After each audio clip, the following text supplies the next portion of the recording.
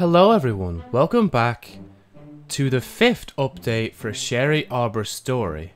Now, I know it's legitimately been how long now? It feels like at least a month now since I've done one of these last, and like even last time I did warn everyone that like it would be a while before I come back to doing these because I was going on holiday to America.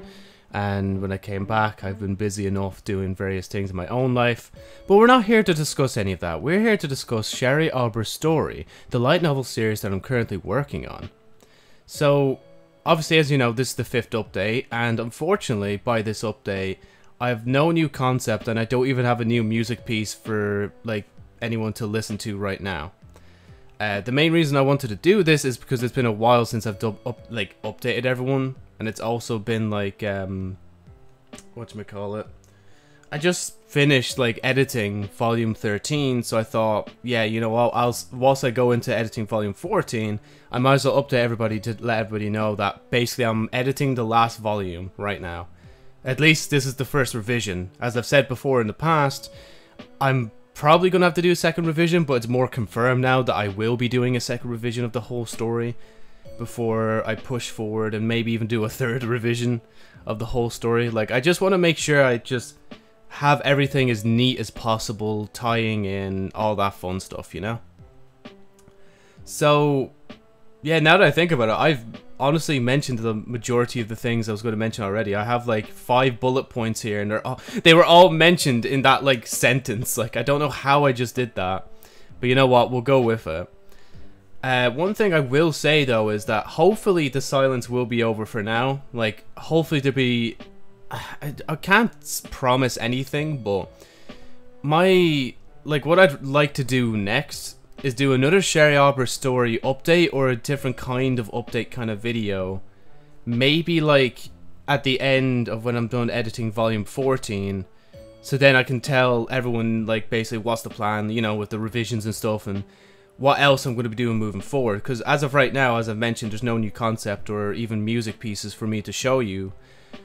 But that does not mean that I haven't been kind of working on one. Like, I know I definitely want to get another character concept done, but I can't guarantee it by the end of the month because I'm still a bit wishy-washy on like if I want this character concept done or not. Because I could change my mind and go on to someone else different, which is something I haven't done, I think, since I got Claire's art piece commission. So yeah, so since I can't reveal much new stuff, I thought I'd take this moment to actually reveal one of the tags that I at least would say that Aweber's story is within. Now, this is subject to change, this isn't guaranteed, and it is the safest tag for me to basically say because, you know, like in some of the character profiles you may have noticed it. But one of the tags for Aweber's story, I'd have to say, could be slice of life. Now, not slice of life in the like actual like usual sense, but in terms of the characters in the story, like it's their kind of like normality to life, where they just have like superheroes like over here and there, like Joe Snowflower and all that, just flying around and saving everyone. So that's why I said this one's a bit like, I don't know, it's a bit wishy-washy because I'm not entirely sure if I can say it's a slice of life because of that kind of factor and a few other factors as well. Obviously, like, maybe you wouldn't really count it as that, but I wouldn't really even count the story as a superhero kind of story either.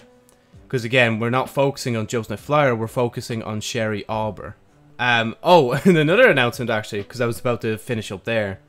One other announcement I have is that I might finally be getting Aweber's story its own YouTube channel. Or at least rebranding the Night Flyer to being that kind of channel. And the main reason is because it's just like, I'm not really playing as much Destiny nowadays, and all I'm uploading to that channel now are streams.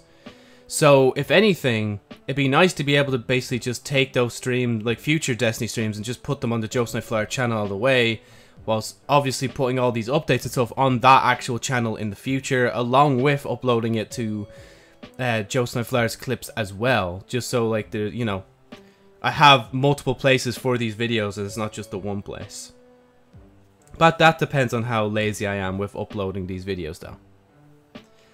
So yeah, hopefully next time I talk to you, I'll either have a concept piece done, maybe if I'm bothered I'll actually go back and make another music piece, maybe next time we'll have another tag introduced, but hopefully not, because like the story is kind of still being shaped, so maybe I shouldn't be giving away too many tags. But again, Slice of Life is a weird one. It's like half Slice of Life and half not it.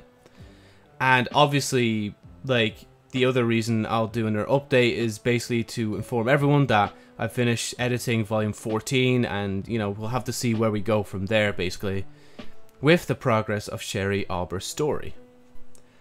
But yeah, thank you so much for watching this. Make sure to like this video if you liked it. Comment on what you think of Sherry Aweber's story thus far, and if there's any questions you have about it, obviously I'll throw it into the next update video, and then maybe we'll have a little question segment. And obviously make sure to subscribe to the Joseph Light Flyers Clips channel for more updates on Sherry Aweber's story. Unless you're seeing this on the actual Sherry Aweber story YouTube channel, then obviously subscribe to that instead. Thank you again so much for listening, and I'll see you all in the next update.